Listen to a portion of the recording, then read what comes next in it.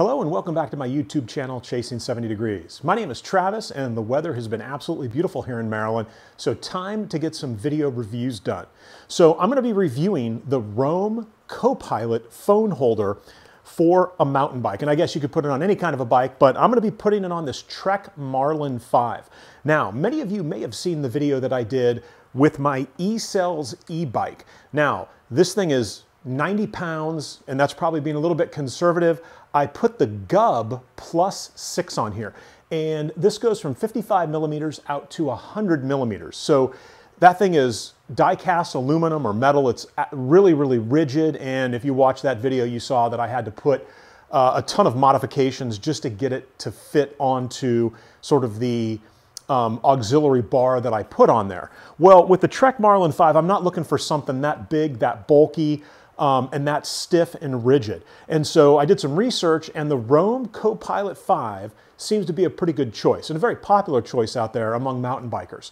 So let me bring you in for a close-up. Let's crack open the box, see what we've got, and then let's get it installed right here on this Trek Marlin 5. All right, so here we are for the close-up of the Roam Copilot. And as you can see, the box is pretty small. It shows you what should come in the box here. We've got sort of the plastic connector. We've got the device that's going to connect up, mount you to the handlebars, and then you've got like a little crank type thing up here. And one of the things I liked about the box was that it gives you a quick rundown right here of all of the steps, right? So choose the 1 through 3 setting that fits your bike, rotate the mount into the optimum viewing position, twist that backing nut until the closure's tight, and then apply the silicone net to keep the phone in place. So let's go ahead and crack this open and let's see what we've got in here. And that's just, if you're wondering, that's an old iPhone 10.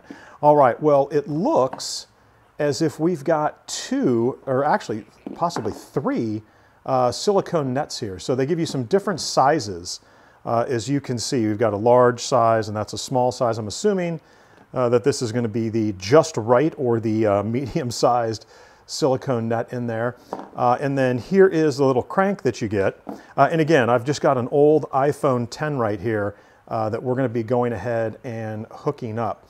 So here is another crank. So it looks like they actually give you 2 of these cranks, and it looks like that one may be a little bit longer in case you've got a little thicker handlebar or you're putting it onto a thicker location on the handlebar. So let's go ahead and let's get this uncranked up here. Because if I'm not mistaken, this is probably going to need to come all the way off. And let's fast forward this. All right, so we've got the, what's the word they're using? The backing nut. So we've got the backing nut out here. And now we just kind of have the case, and let's go ahead and get this guy installed here. And so again, this is the bracket into which we're going to try to set that phone. And one of the things I like here is that it also kind of, both sides sort of stretch out here to kind of get it from the sides, and then it's going to be this silicone net that we're going to pull up and over the phone in order to really hold it into place. Although, I got to tell you, not that I would do this, but boy, this seems to be pretty stiff, and I'm pretty confident that if you were to maybe lock this part in with the phone without the silicone netting, that it might just do the job. So let's go ahead, let's get onto the handlebars and see which one of these backing nuts we're going to have to use, whether it's going to be the longer one or the shorter one, and let's see what this looks like with an iPhone 10 wrapped in there. And one thing I forgot to mention, you may have thought, boy, that looks awfully tight in there. This piece actually drops out. You'll see these teeth right here. It's got these teeth right here where it was initially all the way up here on the very first tooth. You can bring it down here, and then, you know, depending on how thick the handlebar is and where you're going to mount that, all the way down on the third one. So again, let's jump onto the handlebar, see which one's going to work best for us, and then let's get this bad boy locked down. All right, so here we are, and I went ahead and put it on the very bottom rung in terms of those teeth that were in here. And let me see if I can get this turned. In terms of the teeth that were in there, I put it on the very, very bottom. And I like to have it right here, kind of as close to the center as possible. And I'll give you a measurement here in a second of how thick the bar is right there. Now I've left the default silicone web thing here on there for my iPhone. We'll see how that works. It might work well, it might not. Now, one of the things I really like is this sort of rotating ball that's here. So you can kind of move this around and get it into the position that you want to have it in. And then on the back side of it, you can literally just kind of crank it down and lock it into place. And I'm going to take this out on the road and give it a test and see how much movement there is. And so if I was to go ahead and kind of straighten it out there and then kind of lock this down, and that's pretty tight right there. I'm definitely getting some resistance. And then let me make sure I tweak this down here. And I used the extra long screw thing here to connect this to the handlebars. And I'm kind of coming up from the bottom. I figured it would be easier to adjust things by doing it from the bottom and coming up. So you'll see that the screw is sticking out here. Because again, I came from the bottom up. And to me, that's going to make the most sense. And so here we go. We've got the webbing. We've got everything installed that's on here nicely. And so now let's grab that iPhone 10. And I've got no case on this. Now, this is just something that I use to control a drone that I have. And so if we were to, whoops, the bike almost falling out of the way there. So if we were to go ahead and drop this in there, and like I said, I got to tell you, I mean, I'm kind of tugging. I could see where, yeah, this is, you know, if you were to hit some big jumps or some big bumps, that would come out. But at the end of the day, the pressure that the side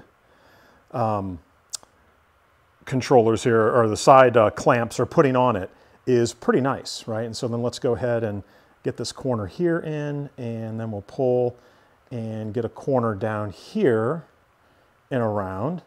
And this is definitely in there. It's going to be interesting to see if it stays in there. And I've got a GoPro on top of my helmet.